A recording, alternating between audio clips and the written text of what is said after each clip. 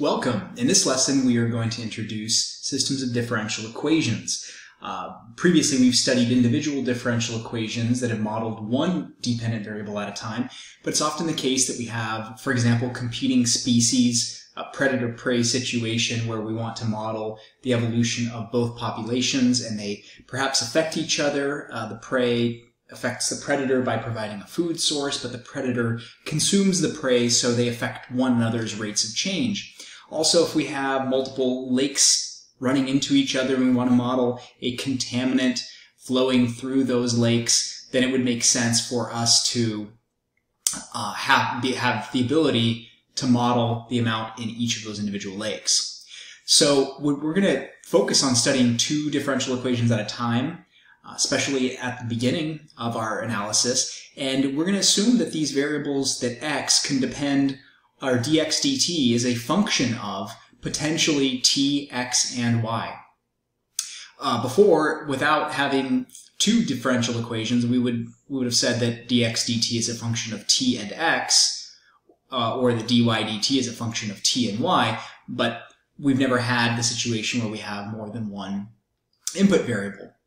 And that shouldn't pose much of a problem for us because we are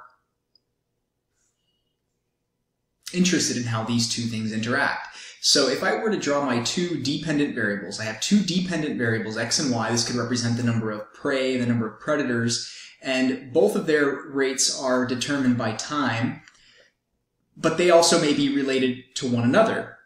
And that's what we're allowing for the possibility of. So we have a number of different types of systems of differential equations. One is called a completely decoupled system.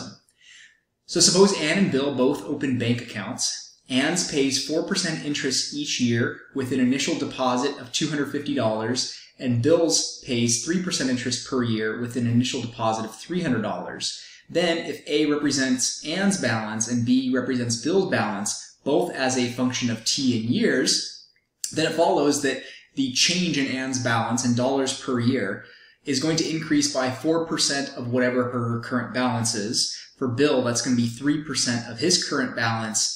A of 0, that is, Ann's initial balance is $250 and Bill's is $300.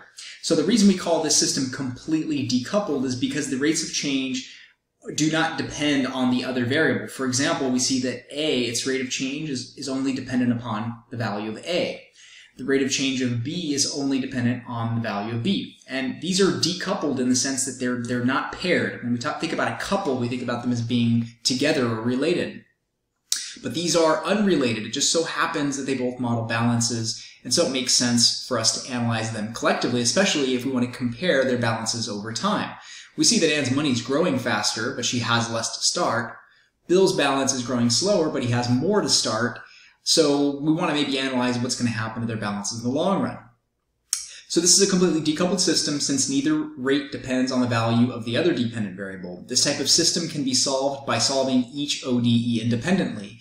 In fact, there isn't much to do here because if we could solve this by itself with separation of variables, then we would end up with A of t equals k e to the 0.04t.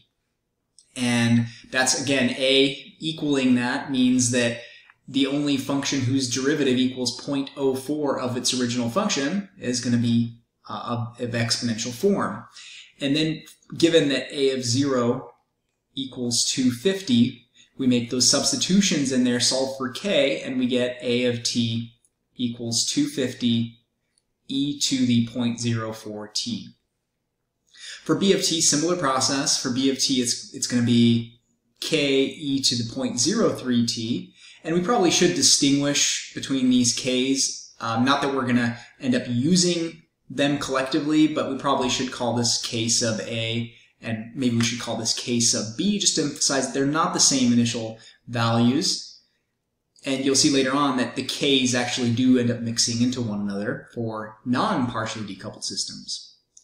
So B of 0 is 300, and making those substitutions, 300 for B, 0 for t, we get k of 300, and so B of t is equal to 300 e to the 0.03t.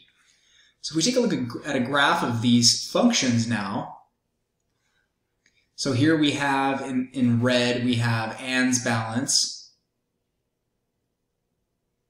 And here we have Bill's function. And the reason we know that from this is because Bill's balance starts off higher. But you can see it grows at a slower rate, and the difference between their two functions gets smaller and smaller and smaller. And then eventually, at some point here, Anne's balance exceeds Bill's balance. And so it's of interest to us to be able to conduct this analysis so that we can see over time what's going to happen, especially if we're interested in these specific two people.